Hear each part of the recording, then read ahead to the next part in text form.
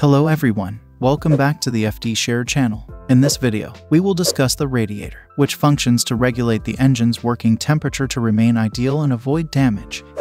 Here, we will discuss in detail starting from its history, working system, how to maintain it, as well as its advantages and disadvantages. A radiator is a tool that plays a crucial role in many fields, such as the automotive industry, electronics, and even the construction world.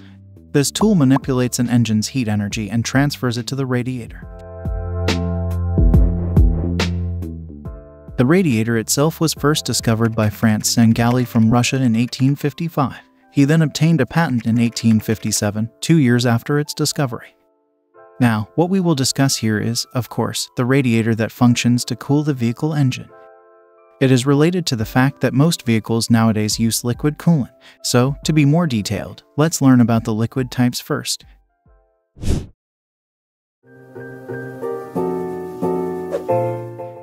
In short, liquid coolant is a fluid with a vital function for the radiator system. This fluid must be able to withstand the hot temperature of the engine when operating, and also the cold temperature below 0 degrees Celsius, so that it does not freeze during the winter season at the end of the year. Therefore, manufacturers usually formulate liquid coolants using special materials to meet their standards. These materials consist of the following. Corrosion inhibitor. This chemical, commonly called anti-rust, is added to the coolant to protect the metal inside the cooling system from corrosion or rust. Anti-freeze. Ethylene glycol or propylene glycol has anti-freeze properties, which means this fluid can prevent the coolant from freezing at low temperatures. However, it should be noted that this compound is highly toxic, and the replacement process should be carefully considered to avoid environmental pollution. Anti-boil. Some radiator coolants also contain chemicals that prevent the radiator fluid from boiling at high temperatures. Lubricants. Some radiator coolants also contain hydrolube, which can help protect the cooling system from wear and tear. And finally, dye. Some radiator coolant manufacturers usually add dye to the fluid to make it easier for users to see the coolant level, and also as an indicator when there is a leak, which can be easily detected under UV light.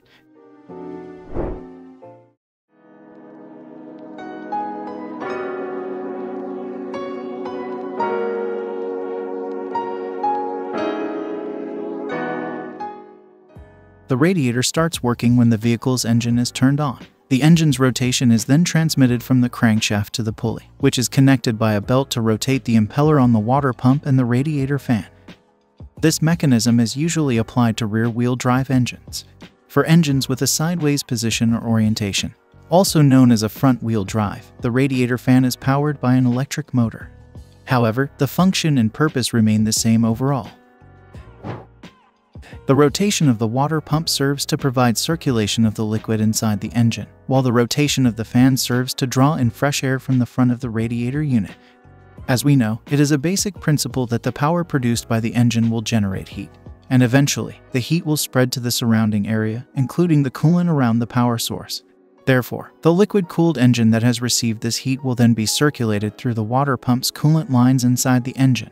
The goal is to distribute the engine heat evenly and avoid accumulating in one spot, to maintain the engine's optimal operating temperature. This condition will continue until the engine temperature exceeds the average operating temperature. To overcome this rising temperature, the thermostat will open the path to the radiator to cool down or lower the temperature of the hot coolant. More or less, that's how the radiator works. Now, how does the thermostat mechanism work to open and close the pathway to the radiator? The answer is that inside the thermostat, there is paraffin wax that functions to hold the position of the thermostat. When the thermostat reaches a sufficiently high temperature, the wax will melt as the temperature increases. Furthermore, when the temperature of the wax continues to rise, this condition will cause its molecules to expand and open the pathway to the radiator to enter the cooling process. This condition will occur until the engine temperature returns to normal. When the engine temperature has returned to normal, and the coolant temperature has also returned to the engine's working temperature, the thermostat will return to its original position. Next, after the high-temperature coolant has passed through the thermostat, the coolant will enter the cooling process. The coolant will be cooled by exhaling air from the atmosphere, whether the vehicle is moving or from the manipulation of the fan. This condition aims to create a temperature transfer between liquid cooling and air in the atmosphere, where the air in the atmosphere will become hotter and the liquid coolant will become colder. Next, the coolant, which has become cooler, is returned to the cylinder block and cylinder head to keep the combustion chamber temperature optimal. But, of course, the radiator's working mechanism does not stop there. When the liquid cooled reaches a high temperature, its molecules will expand and cause excessive pressure on the engine and radiator channels. This can cause damage to the vehicle's radiator unit. To overcome this issue, the radiator cap is equipped with a valve or a relief valve, which functions to relieve excess pressure in the radiator by redirecting high-pressure radiator water out and storing it in a reservoir tank or an expansion tank. If the pressure is too excessive and the tank is full, the water will flow out. On the other hand, in addition to storing excess water, this reservoir also serves to refill the radiator water when the circulating coolant decreases, and the radiator creates a negative pressure or suction power. So, that's how the radiator system works. As additional information, in certain cars, the radiator also functions as a room heater by circulating heat to a small radiator inside the car cabin, known as the heater core. The heater core's operating system is similar to the radiator in the engine bay but with a different purpose.